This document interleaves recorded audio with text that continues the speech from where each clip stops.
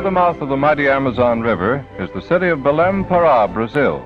This tropical city lies practically on the equator.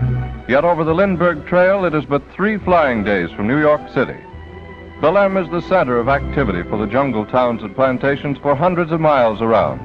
So its busy waterfront is always filled with picturesque sailing boats.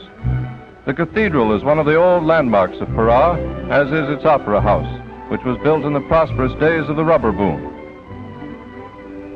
Across the red-tiled rooftops, one could see the edge of the great jungles, which are wild and in many parts unexplored.